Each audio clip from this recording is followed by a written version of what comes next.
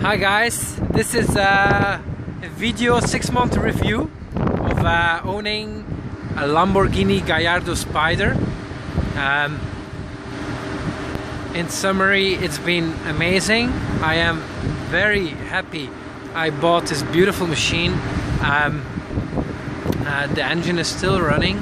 I'm here at a very beautiful place. It's in Zeeland, the Netherlands, and you can see it's at the Delta Dikes. It's been amazing, but very costly. I've had a lot of costs. I drove 10,000 kilometers and I paid also 10,000 euro in extra repair costs, all kind of things breaking down, so that's a pity, but it was definitely worth the money. If you calculate the amount of smiles and looks you get per euro or per dollar or per Bitcoin, you definitely made a good investment. But you do burn a lot of Bitcoins doing so. Yeah, I'm just gonna put the engine off and talk a little bit more in detail, but first I'm gonna show the car to you guys a little bit better. So the engine is running. It makes a lot of noise here in the front for ventilation, I think, to bring air to the engine.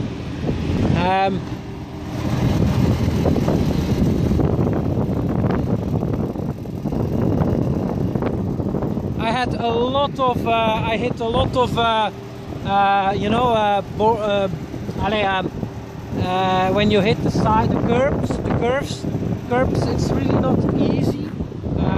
Like here too, a lot. So, but I'm not gonna do like every year. I will repair those, but not every half year. So I'm going to drive till the winter and then I'll repair it. I also hit the side of a garage. As you can see here, the yellow is a little bit damaged, and I'm thinking also of doing repairing that. But I'm also going to do only once per year repaint jobs because otherwise it's gonna cost me too much. I also did a great modification, and it's something with the keys. So first I'm gonna rev the engine so you can hear the engine, and then I'm gonna turn it off. So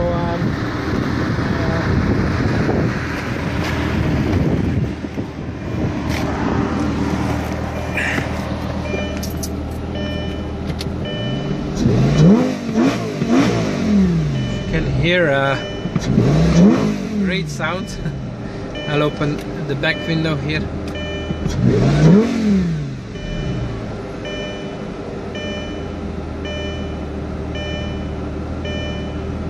Yeah, so I'm gonna put it off.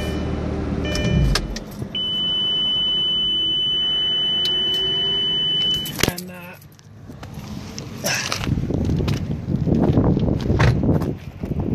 the modification I did was with the keys. If you press 2 times opening the keys, then oh no, 4 times, then you get something fun and automatic. It's just the windows that went open. 3, 4. This should voila.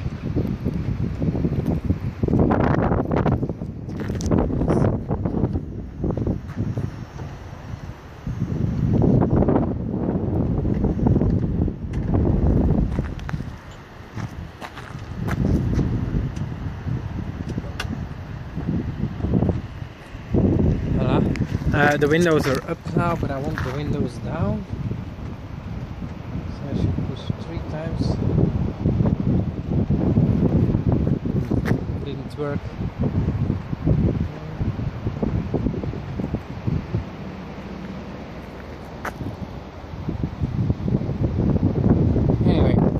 let's talk a little bit more about the car experience.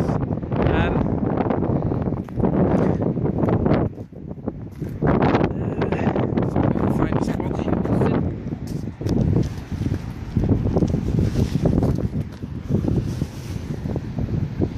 No, I'm gonna I'm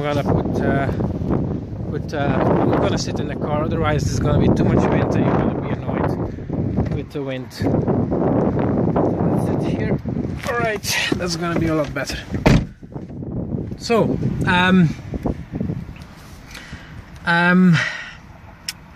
yeah, a lot of things broke down with the car. Suspension, one was leaking, so I had to replace that. And yeah, suspension, I don't know nothing about cars, so I can't compare with a normal car, but here a suspension new, just one, costs €2,000. Always plus, of course, VAT taxes of 21% here in Belgium.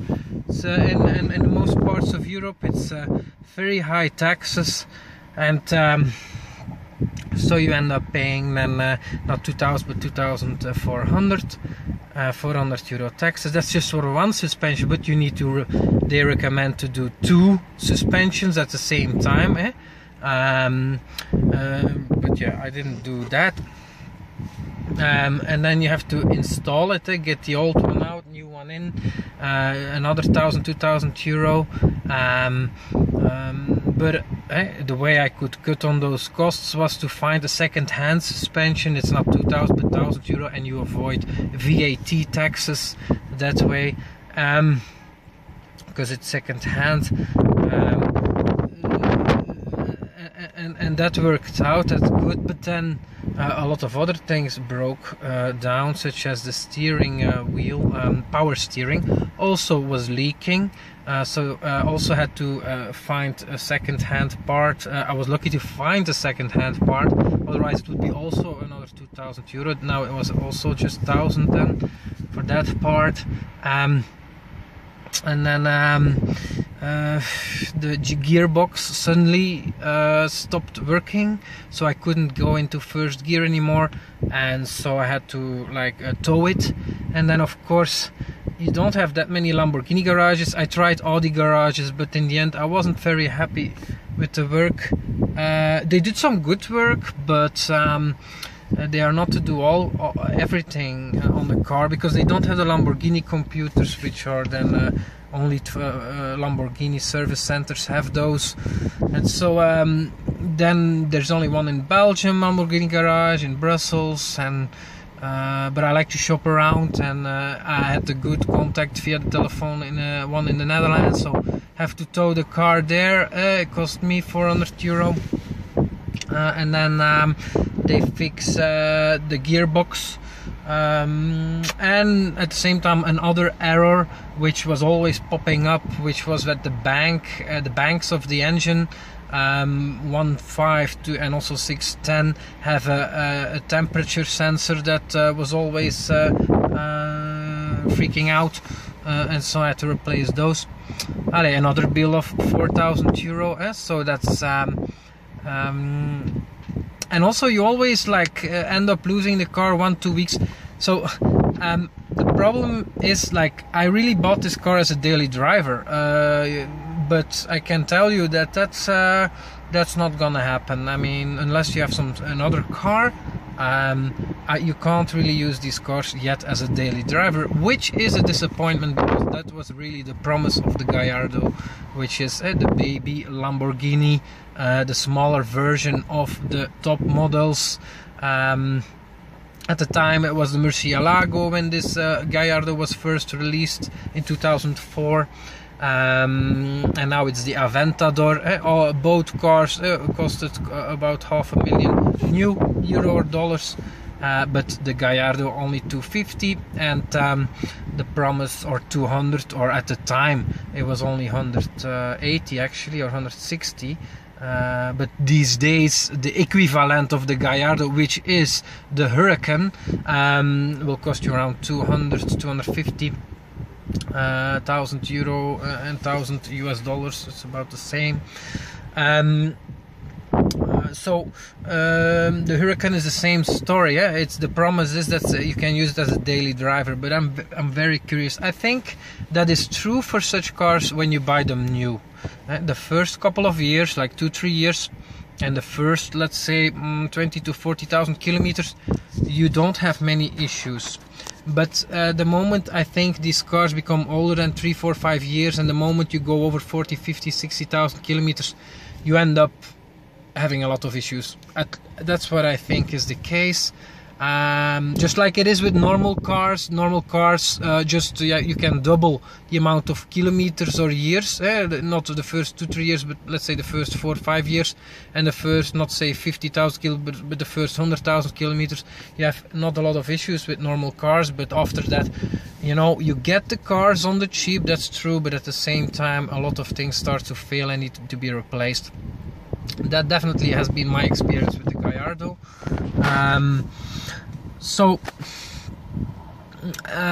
It's not really, you can't really use it as a daily driver, I think, the moment it's getting older than 3 years, or the moment you go over 40-50,000 kilometers.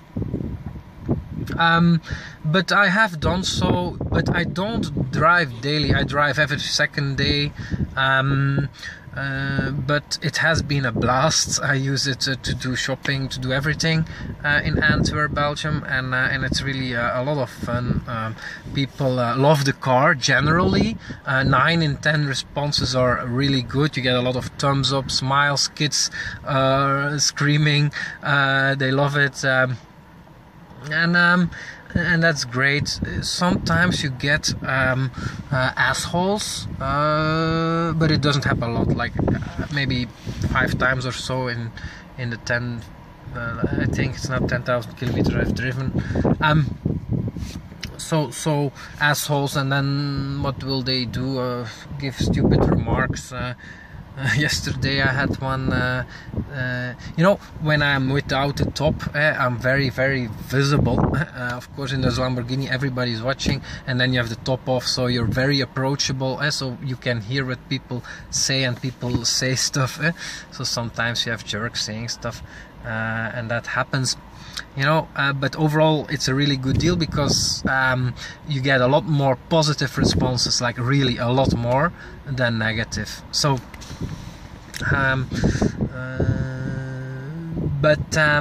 yeah, it's a joy to drive. The engine sound is amazing, the acceleration is top, it looks fantastic, yeah, I'm very happy with the options I have. It's not a standard GPS system here, but it's something from Pioneer, and I have Bluetooth, and I have a very good receiver and very good sound system. So that's really nice. I enjoy driving it very, very much. I did little trips with my girlfriend to Paris, to Amsterdam, to Rotterdam, to London. Also, for the first time I was driving on the left, and in London especially I was surprised, because I thought they were used to supercars there, but driving this one convertible, so many people were watching, it was unbelievable. We were driving in the shopping street, and I was surprised. In the weekend there is not a lot of cars in London. Saturday afternoon we were driving there through the shopping streets, plenty of people in the streets visiting the shops, but almost no cars.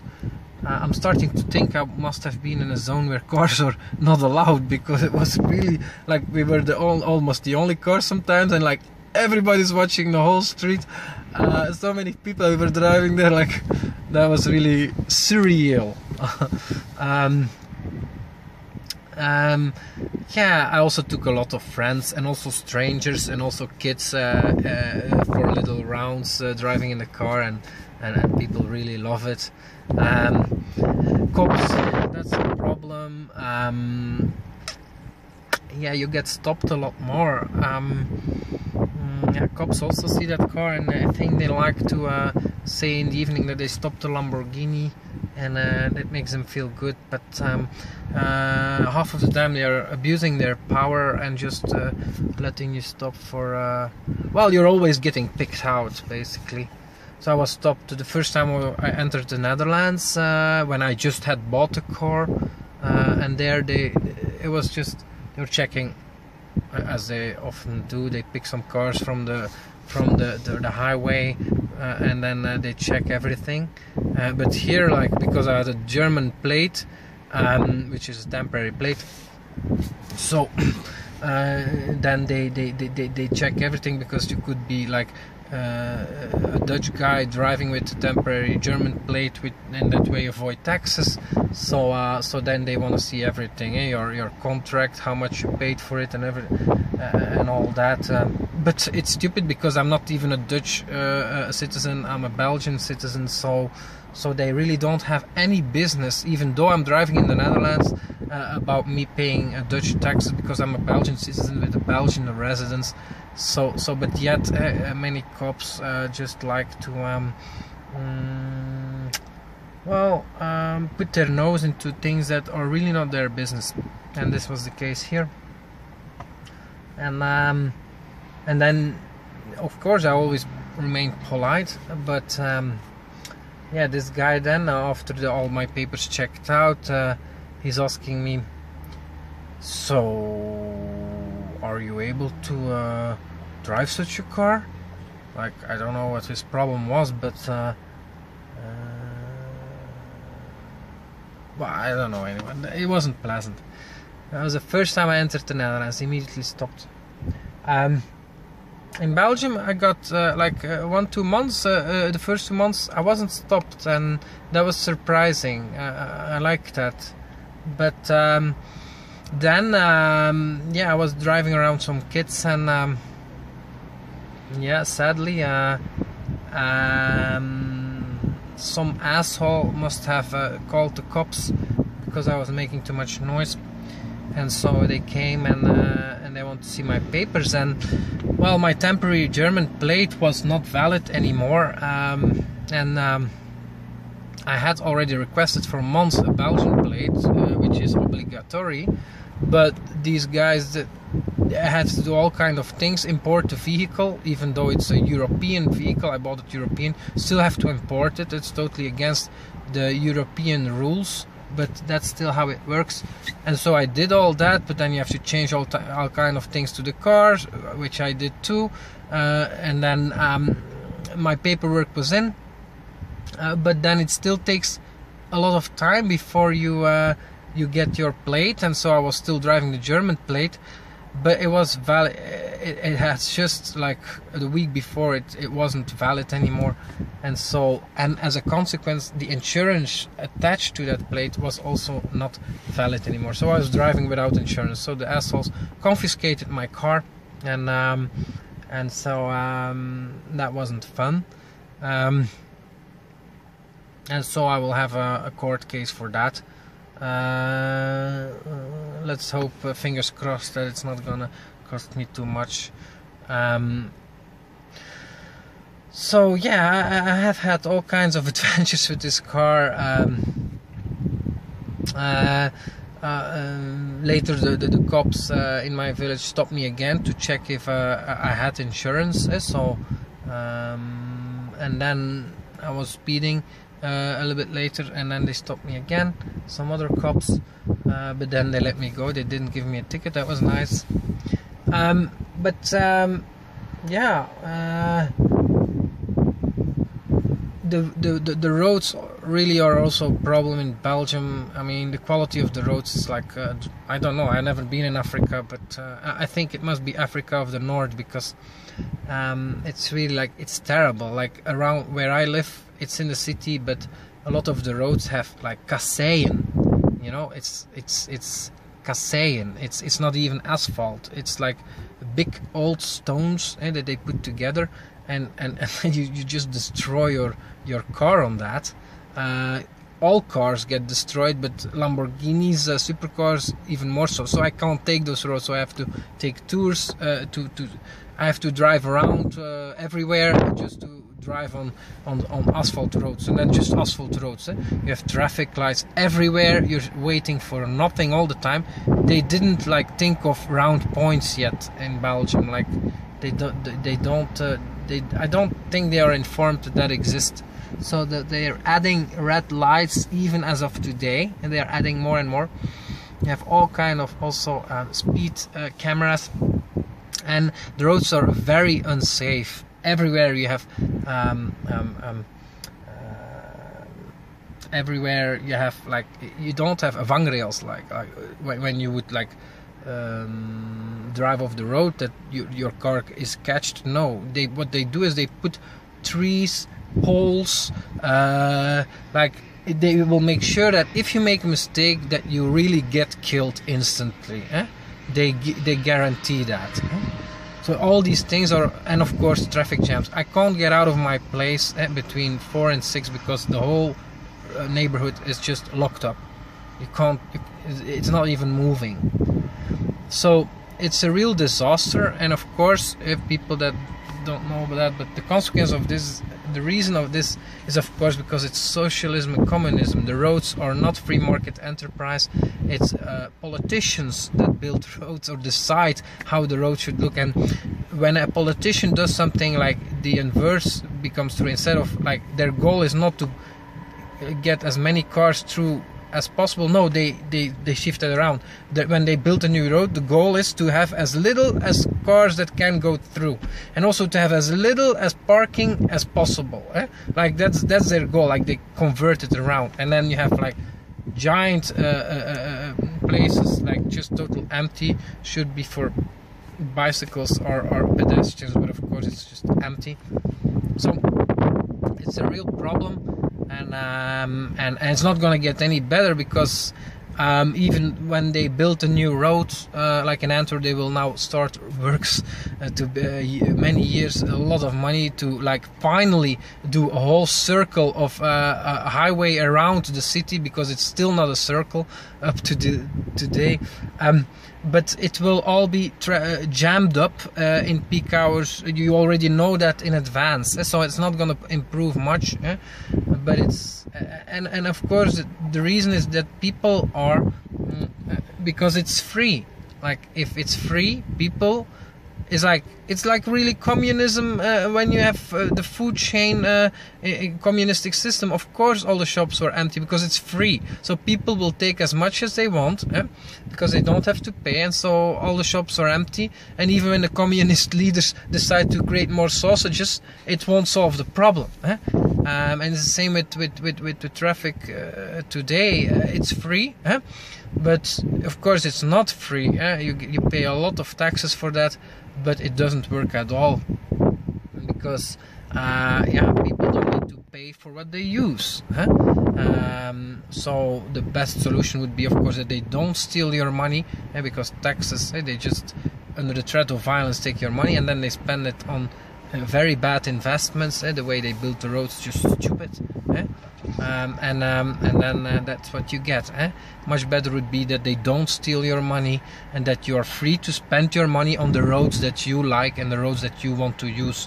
And you get competition, companies building roads, private roads, and then it would work. And as long as we don't have that, it won't work.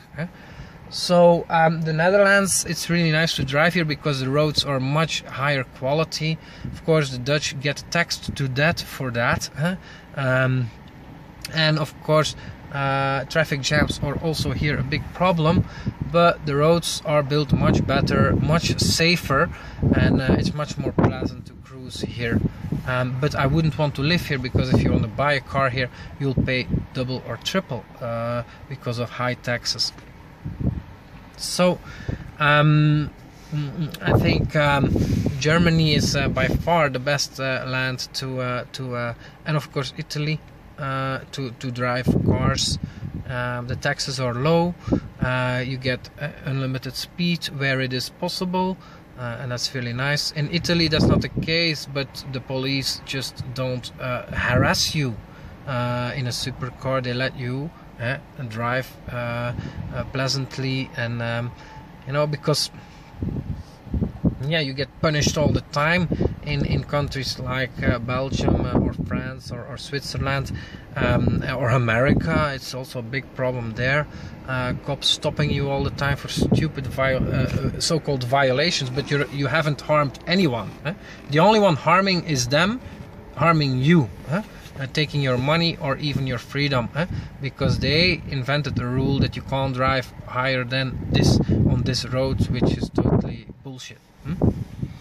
So of course, in a free market system, if private companies would own those roads, they would of course compete with each other. And of course, one of the attractive features of a road would be how fast you can go there, how quick you can go through. Yeah. So I'm afraid we're not gonna have that very soon.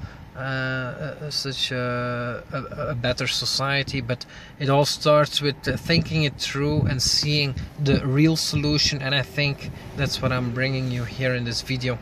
The real solution to our immense problems on the road is privatization, is capitalism, is not, and is just taking it back from the rulers, because every new road that is built is paid by the people that built the houses. And when you buy a new house in a new neighborhood, the road is not paid by the government. No, the road is paid by all those people that want a new road to get access to their house.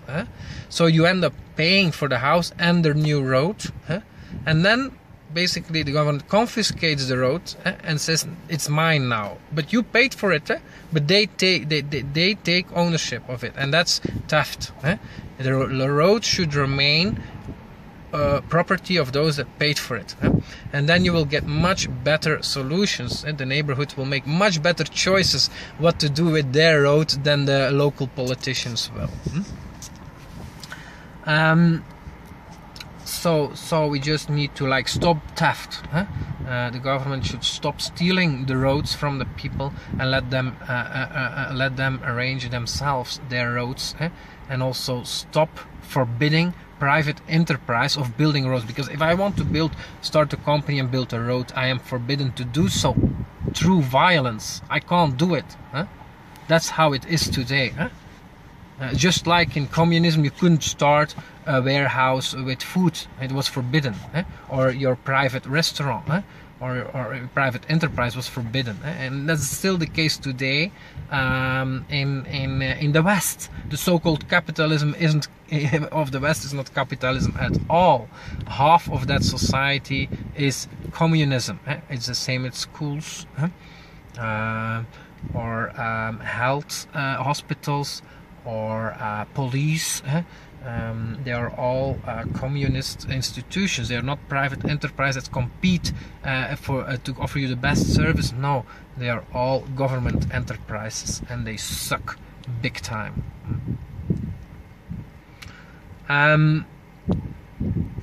So yeah, starting with the Lambo experience and ending up here. Well, yeah. And while I'm ranting, maybe I can say something more about cryptocurrency. No, that will be for another video. About girls and Lamborghinis. Yeah, I think many guys, they think that must attract a lot of girls.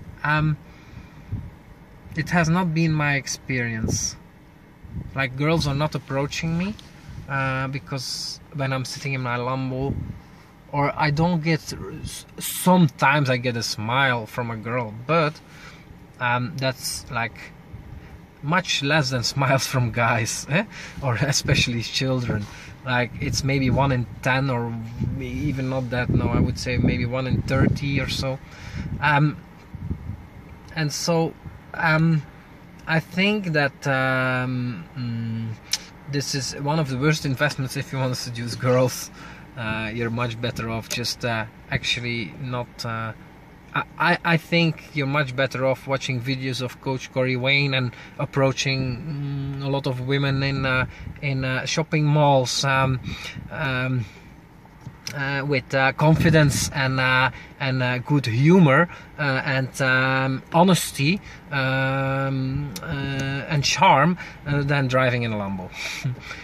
You will get laid a lot more that way than driving in a Lambo or a beautiful car. That's really not gonna get you laid. And especially not, you're not gonna find true love with that. I mean, having beautiful clothes, having a nice car, having a nice condo, all these things are nice, but true love, I think, is about something else. It's about well, loving yourself for what you have, being proud of yourself, and that's not the materialistic stuff. It's much more on the health side. But of course, I think I'm bullshitting now.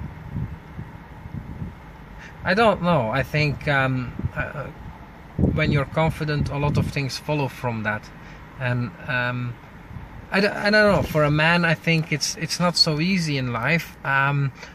For me, it took a long time to get to the place where I am now. I have not been very confident in my 20s. I wasn't able to seduce girls, and I was certainly not driving a Lambo.